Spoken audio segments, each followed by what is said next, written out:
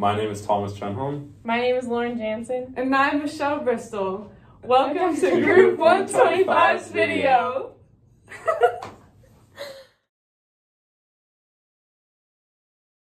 In this problem, a motor lifts a 1,000-kilogram elevator a height of 100 meters over 50 seconds at a constant speed. We're asked to find how much work the motor does and how much power did the motor use. Okay, so we're asked to find the work done by the motor when it's pulling up the elevator. So we have our equation for work, which is FD cosine theta, but in this case, theta is 0, so that's just going to be 1, and that's just going to be a multiplier. That's going to keep this the same.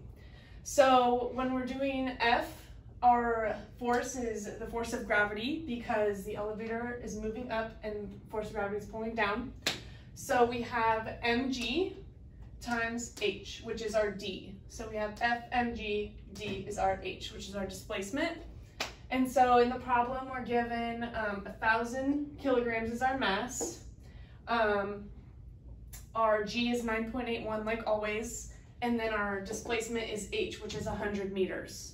So then working this all out, that gives us work of 981,000 joules.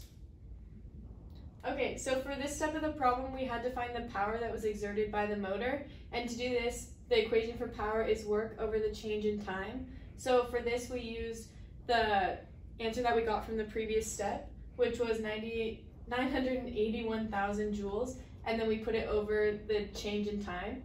So then we got the power was equal to 19,620 joules per second, but we know that 1 joule per second is equal to 1 watt. So the power exerted by the motor is 19,620 watts.